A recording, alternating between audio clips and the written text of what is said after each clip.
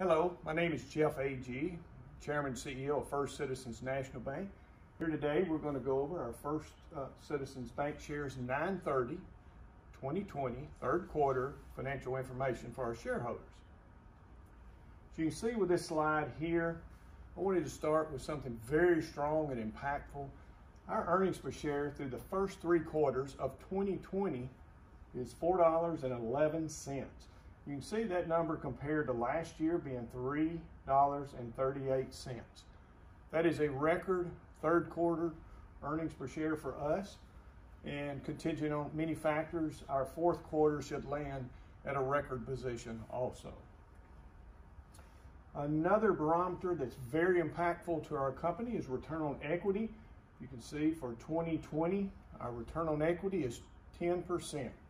That's compared to 9.5% in 2019.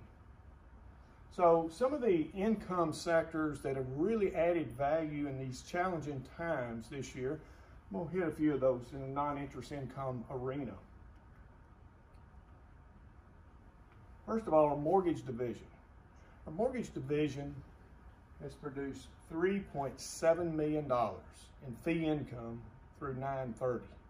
Would not surprise me if we get close to $5.5 million by 12/31. This is a record position. Our mortgage division, we're so proud of them and what they've done in 2020. Also, another sector of our business that's really booming is the trust division. Our new leader, Andy Carter, and his team, they have exceeded $1 million, actually $1.1 million through the third quarter.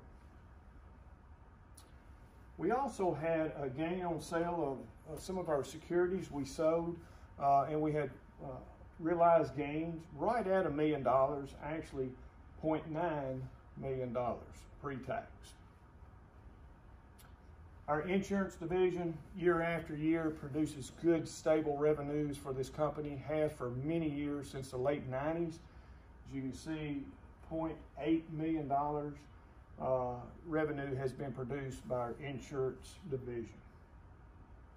Asset quality is critical. I can tell you back in March 2020, we were worried about what could hit the third quarter of this year due to COVID and all the unique environment conditions we were dealing with.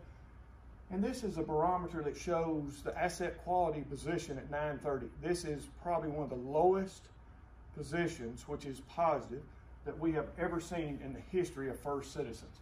It's our non-performing assets, which is the 90 days past due, plus the non-accrual loans. Pull those together, it's non-performing. You can see in 2020, 9/30, we were at 0.27%. Again, the lower the better. Peers basically double that at 0.6. And last year at this time, we were 0.29. So a great move, 2 basis points, might not sound like a lot, but this was a record position last year. Spinning off asset quality, our loan portfolio with reserve for loan losses, we have invested a lot of our monies into our reserve this year. Just the unknown has really, if there's anything that keeps us up at night right now, is the unknowns that could happen. There are so many positive things going on with our company, but we're worried about the future. If this economy deteriorates from the COVID, political reasons and others. So we are really preparing and being proactive with the reserve for loan losses. We have driven our reserve from 1.13% in June of this year all the way up to 1.24%. And probably by year end this year, it will be approaching 1.3%, which is a very high reserve position. Not all banks are doing this, but we think this is the right thing to do.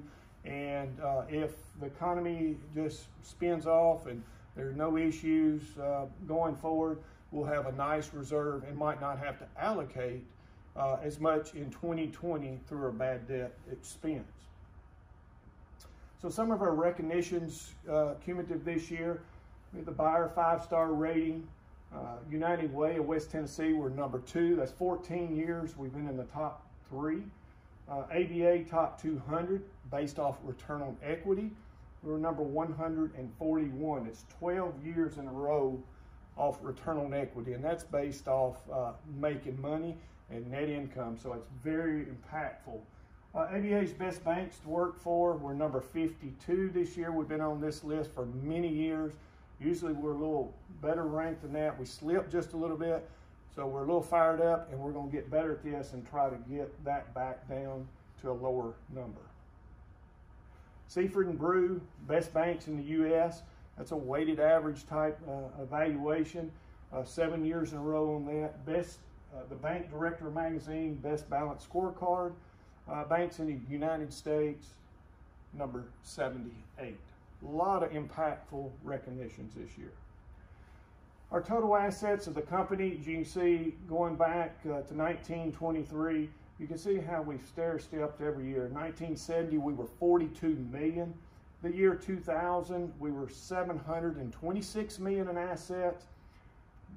As of 9/30, $1,985 million. And as of today, we're back and forth hitting the 2 billion mark. Probably will land at 2 billion or more by 12/31 consistently. The dividends per share. Shareholders are very worried about dividends. This is what we call a sacred cow in our bank, and it's very important to us. Our dividends per share through the first 9 months is 90 cents, which is the 30 cents per quarter, and it's been that way for the last 2 years. And contingent on other variables, our special dividend at December should be intact. Our vision continues to be people-centered and unbelievably good. We love our teammates and customers, shareholders, and the communities that we serve. We really try to execute on that, and a lot of detailed actions feeding into unbelievably good. Thank you.